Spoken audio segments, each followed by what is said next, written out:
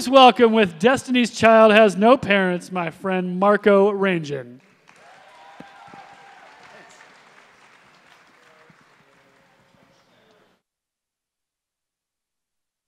So it's in that moment of crisis when we suddenly freeze because we've been taught by the law of unintended consequences that times when we try to do something else turns out than we expected.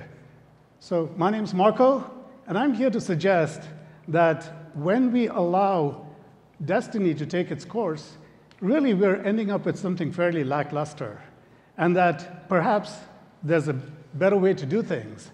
And so let's navigate through this and try to discover what it is that destiny is all about. So Jean de La Fontaine actually said that you can't avoid destiny. You might try to, but it'll come to meet up with you. So can we really shape and change our destiny? I don't know. Let's see. So what are control, opportunity, and destiny?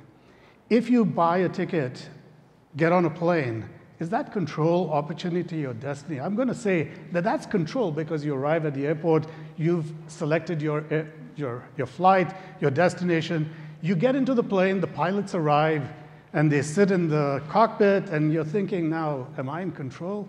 I don't think so. You just hope that they haven't been drinking too much and that they've had a good night's sleep. So that's destiny, but you did choose an airline that has a good safety record, and I actually had to add one more stripe to the captain to make him a captain, but he has 40 years of experience, so okay, good. That's control. Now you're doing fine, and the plane's ready to take off, and everything seems fine. You open your book, and you're just about ready to go, and oh, wow, suddenly there's a bird strike. Now, some of you think, I've heard the story before. It's true. And now, is this a moment of crisis? Or is this an opportunity? Well, the pilot might think that I have to do one thing.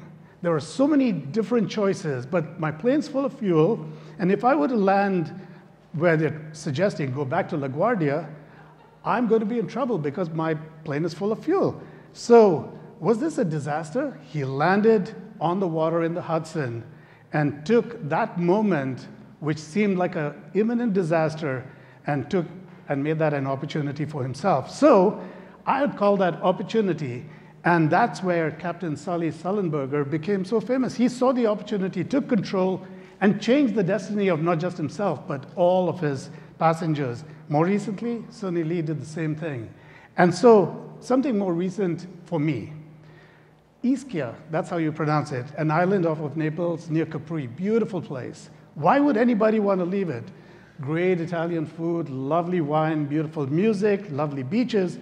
Well, my parents were getting old, and I wanted to bring them over back to where I could look after them. I knew their time was coming soon. And they wouldn't leave without their dog either. So you're going to hear about a therapy dog. That dog was one of the toughest dogs ever, became a therapy dog.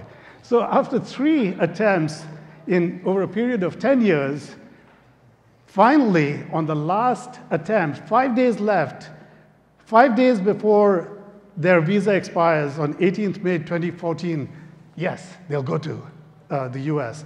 Yes, we'll confirm a taxi for 2 a.m., check their bags, get the hotel. Oh, the dog needs a passport. My mom needs a doctor's certificate. We got the ferry tickets.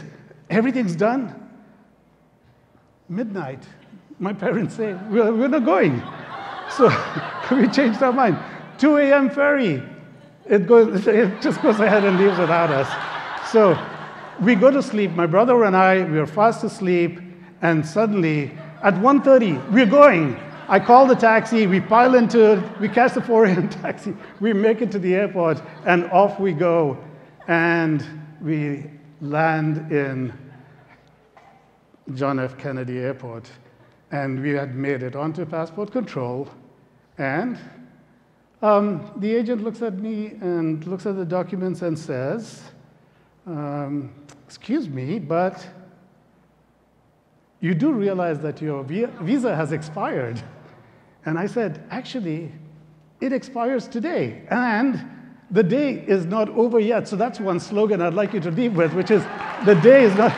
So we had made it. So take control of the opportunity as and when it happens, is my suggestion. Don't wait for destiny, because Destiny's Child has no parents, only you. So, thank you very much.